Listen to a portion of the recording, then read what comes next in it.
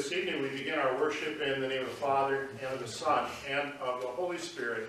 Amen. Opening hymn for this evening is found on the inside cover of our worship bulletin.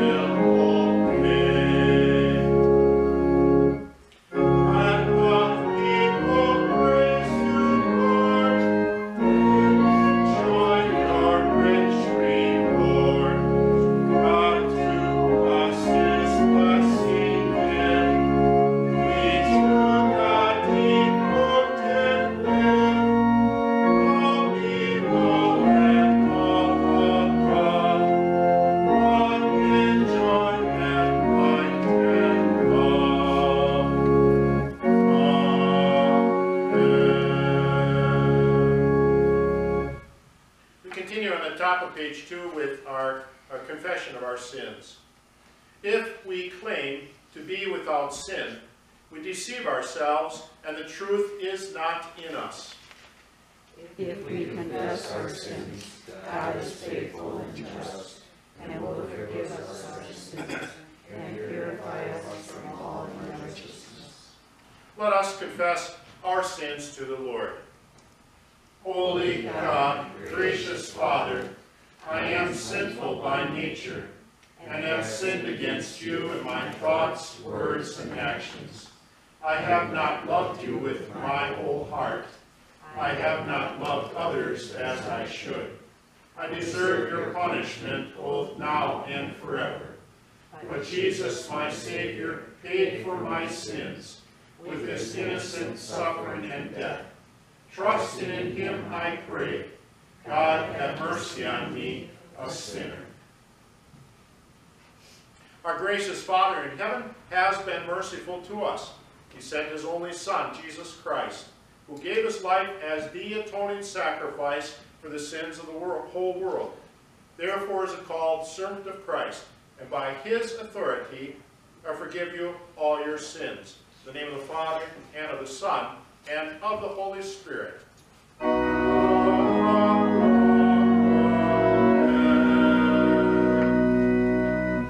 We continue with the sung response, which continues on to the top of page 3.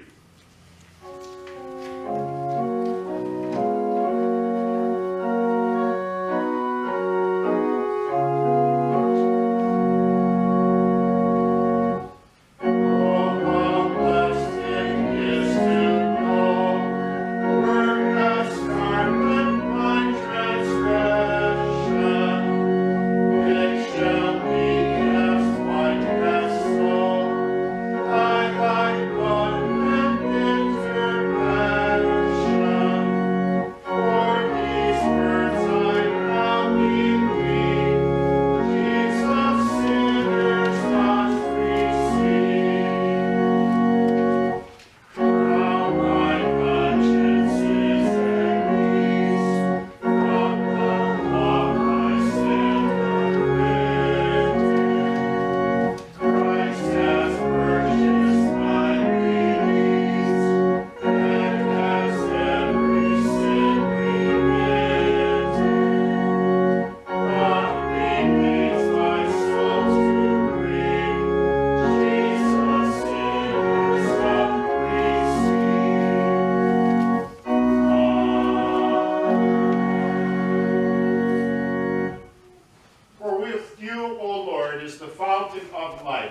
In your light we see light. Let us join our hearts together in prayer. Lord God, you shine the light of your word into our hearts and enlighten our hearts by faith in Jesus, the light of the world and the Savior of us all. Help us to live in this light and to reflect that light into the lives of others until we see your divine glory face to face in heaven. We ask this in the name of our Savior, who lives and reigns with you in the Holy Spirit, ever one God, world without end.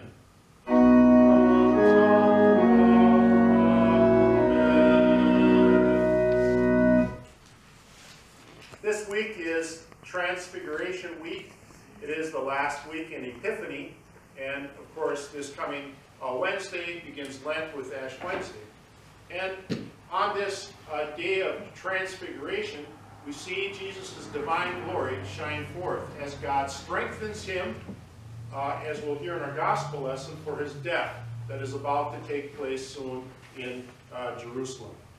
Our epistle lesson for this evening is recorded in the second letter to the church in the city of Corinth, the 4th chapter, beginning at the 3rd verse. Paul writes, "And even if our gospel is veiled, it is veiled to those who are perishing. The God of this age has blinded the minds of unbelievers, so that they cannot see the light of the gospel of the glory of Christ, who is the image of God. For we do not preach ourselves, but Jesus Christ is Lord, and ourselves as your servants for Jesus' sake. For God, who said, 'Let light shine out of darkness,' made his light shine in our hearts, to give us the light of the knowledge of the glory of God in the face of Christ." Here ends our epistle lesson. Our psalm for this evening is taken from portions of Psalm 89. We begin by singing the refrain.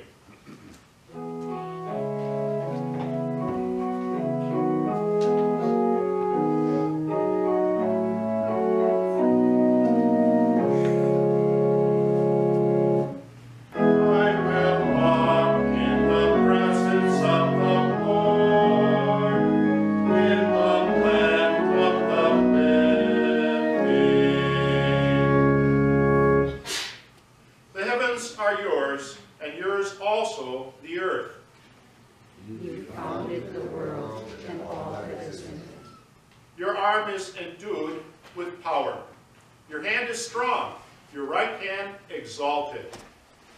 Righteousness and justice are the foundation of your throne. Love and faithfulness go before you. Blessed are those who have learned to acclaim you, who walk in the light of your presence, O Lord. I will walk in the presence of the Lord, in the land of the living. Our gospel lesson is recorded in the 9th chapter of Luke's gospel, beginning at the 28th verse.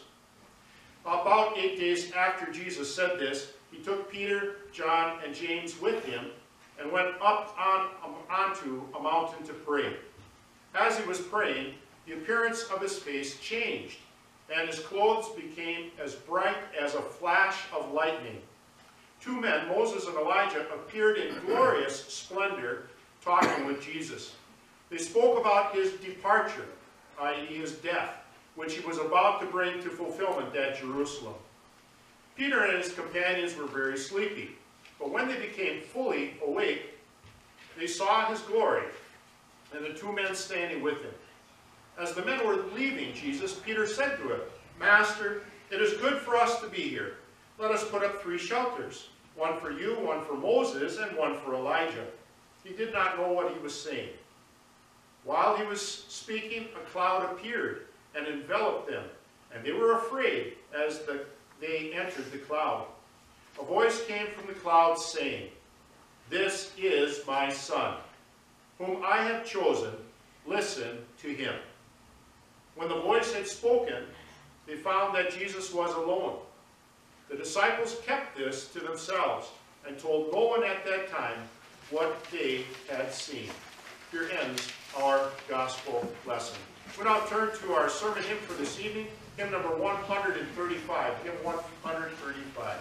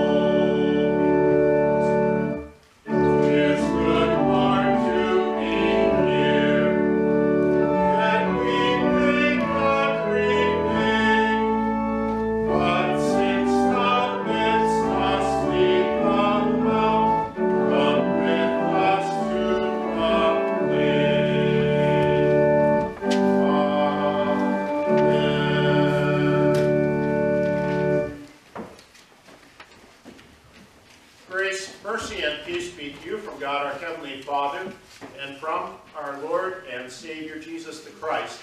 Amen. The text for our meditation this evening is our Old Testament lesson, taken from the very last chapter of Deuteronomy, and this is also the last chapter of the entire Pentateuch, the first 5 books of the Bible which Moses wrote. So we read the very last chapter 34, beginning at verse 1. Then Moses climbed Mount Nebo from the plains of Moab to the top of Pisgah, across from Jericho. There the Lord showed him the whole land, from Gilead to Dan, all of Naphtali, the territory of Ephraim and Manasseh, all the land of Judah as far as the western sea, the Negev, and the whole region from the valley of Jericho, the city of palms, as far as Zoar. Then the Lord said to him, to Moses, "This is the land I promised on oath to Abraham, Isaac, and Jacob, when I said, I will give it to your descendants. I have let you see it with your eyes, but you will not cross over into it." And Moses, the servant of the Lord, died there in Moab, as the Lord had said. He buried him in Moab, in the valley opposite Beth Peor. But to this day, no one knows where his grave is. Moses was 120 years old when he died, yet his eyes were not weak, nor any of his strength gone. The Israelites grieved for Moses in the plains of Moab 30 days, until the time of weeping and mourning was over. Now Joshua son of Nun was filled with the spirit of wisdom, because Moses had laid his hands on him. So the Israelites listened to him and did what the Lord had commanded Moses. Since then, no prophet has risen in Israel like Moses, whom the Lord knew face to face, who did all those miraculous signs and wonders the Lord sent him to do in Egypt, to Pharaoh and to all his officials and to his whole land. For no one has ever shown the mighty power or performed the awesome deeds that Moses did in the sight of all Israel. These are the words of our Lord. In the name of our Savior, dear Christian friends. You know, probably most torturous words you could say to a toddler or to a young child is, look, but don't touch. Look, but don't touch. And sometimes my mom would warn us after maybe a cake was baked, maybe for the birthday or for guests coming. And we could see that thing sitting on the counter, looked awesome, looked very delicious, but don't you dare touch that. In our text for this evening, we hear that this applies to Moses. To Moses, as we hear about Moses' death and his very last hours of his life. And yet, in these words, in our Old Testament lesson for this evening, we're going to see that God always kept and always keeps his word and always fulfills his promises. Now, this entire text shows the fulfillment of all of God's words, and as they were about to come true to the Israelites. God kept his word to Abraham, to Isaac, and to Jacob. And God said this, I swore on oath to them that I would make their descendants as many as the stars in the sky, or as much as the sand as are on the seashore. I think I kind of got a glimpse of what Abraham got to see when God took him out in the night and showed him the stars and said, count them, if indeed you can count them. So shall your offspring be. And we were privileged to be out west, and with the place we were at, everybody said you got to do stargazing. And we were shocked how many stars we could see out there. It was unbelievable. I thought it was great moving from Detroit to Ixonia to be able to see the stars here. It didn't compare to Death Valley. And so for the first time in my life, I think I understood what Abraham was looking at when God said, if indeed you can count them. God kept his word to Abraham, Isaac, and Jacob. And he also now kept his word, is about to fulfill his word to the 12 tribes. Because what is Moses doing? He's on the top of Mount Nebo, and the text shows us how God starts in the north, and he showed him the entire land of Israel as he's standing there on Mount Nebo, and he's able to see the entire land that God is about to divvy up and hand over, the land of Canaan, which would later become the land of Israel, and of the 12 tribes of Judah. And commentators and other people have said, when you get to stand on Mount Nebo in Moab, formerly Moab, as the text here from a good 3,000 years ago, it exactly describes what you still see today. I almost tried to have some slides ready for church, after church today, but just to show us what Moses got to see. And he was about to keep his word to the 12 tribes. And God also was keeping his word to Moses, although the word was not so pleasant. Because look how we see God say to him, I have let you see the promised land with your own eyes, but you will not cross over into it. You can look, Moses, but you're not going to touch. And there was a reason behind that. Moses was very bitter about this. 3 times in Deuteronomy, we have the Holy Spirit record how Moses pleaded and begged with the Lord, let me go into the promised land. And each time, and then until the final time when the Lord said, do not ask me any more about this. I have spoken, you're not going in.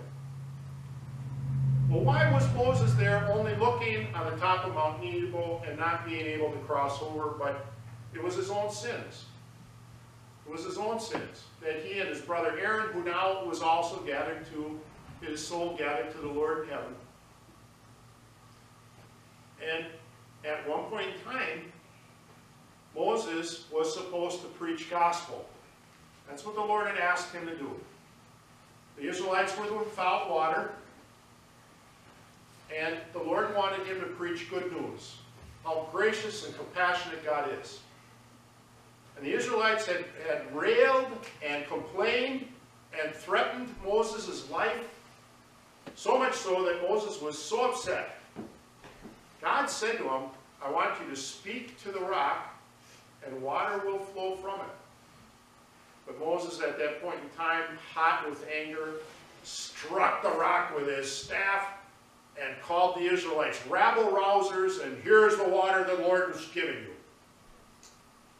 Because of that account, that's the point in time where the Lord said, because you did not honor me and keep my word and do what I had asked you to do, you are not going to, you and your brother Aaron are not going to enter the promised land of Canaan.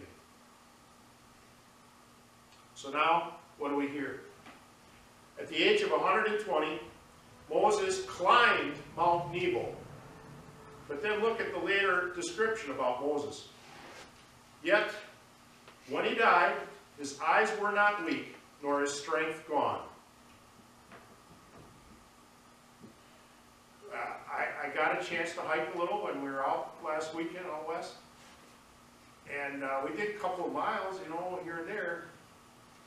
I wasn't no 120 years old.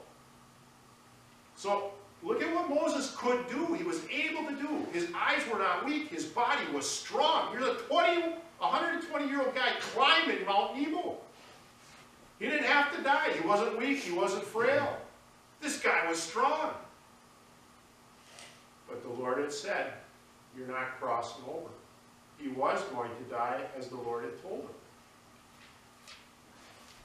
So, on this date, we see Moses, the servant of the Lord, with whom, as the Lord says here, never again in the history of the Israelite people did anyone do the miracles that Moses had done. But his service was now over. And then God kept his word to Joshua and the Israelites. The first thing they did was they wept and mourned for Moses those 30 days.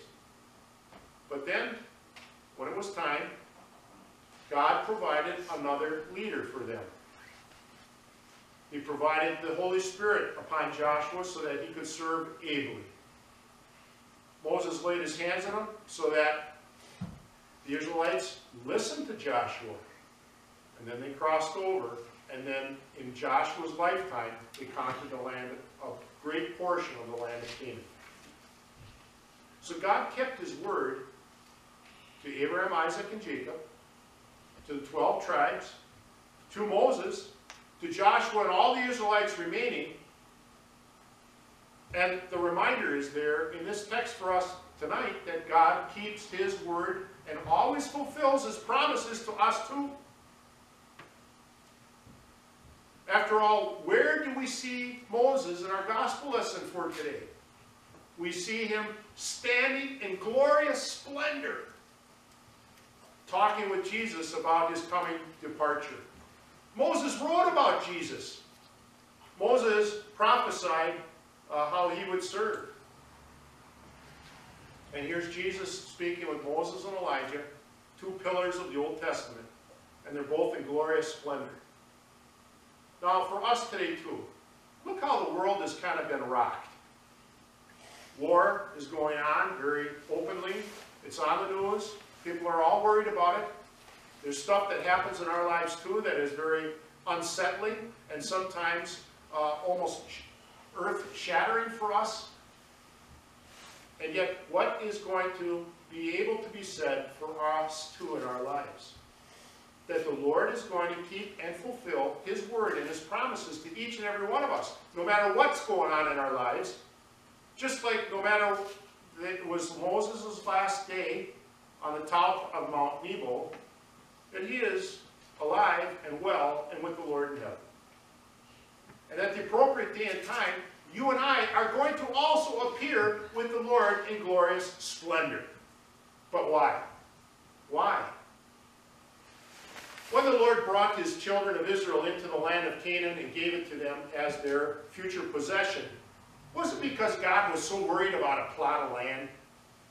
It was absolutely not.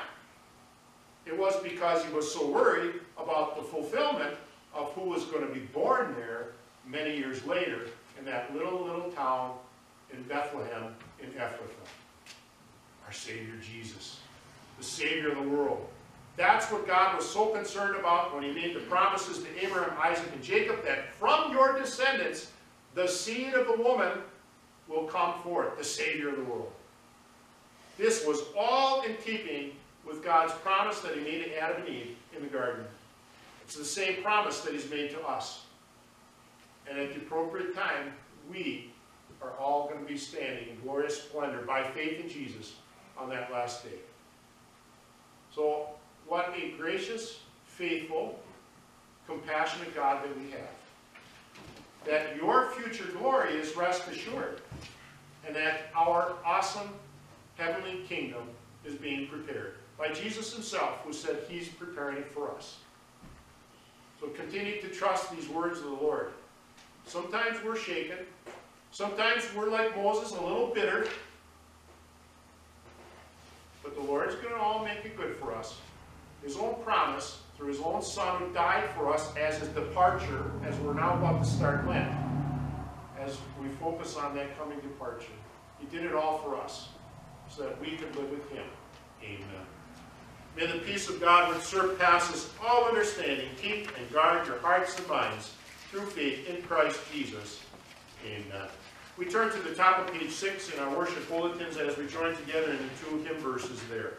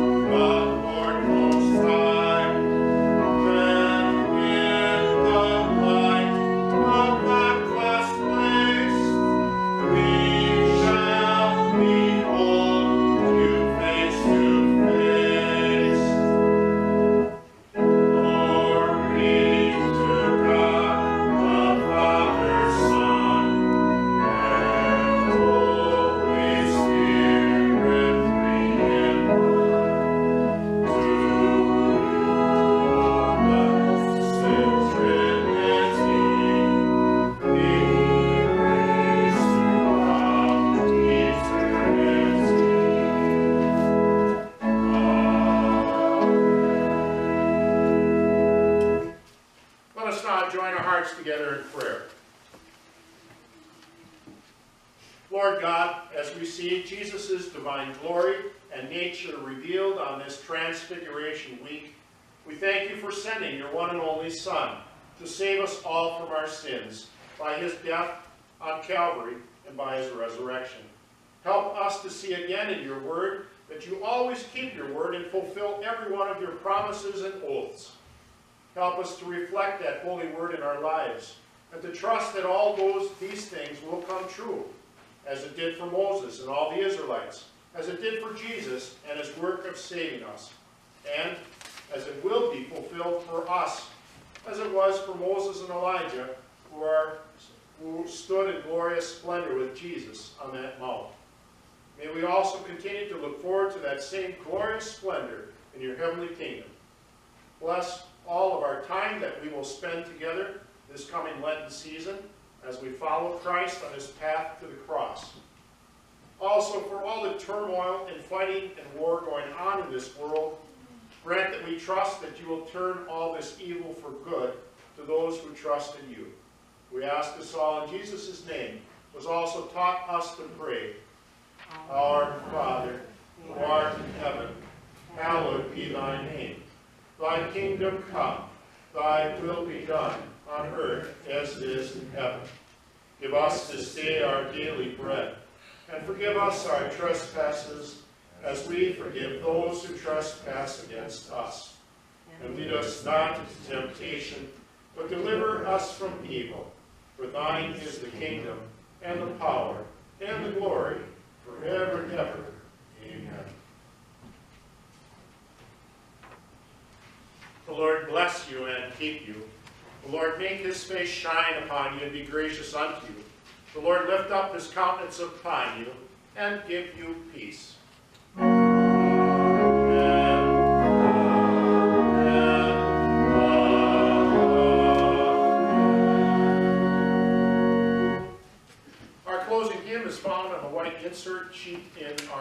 bulletin.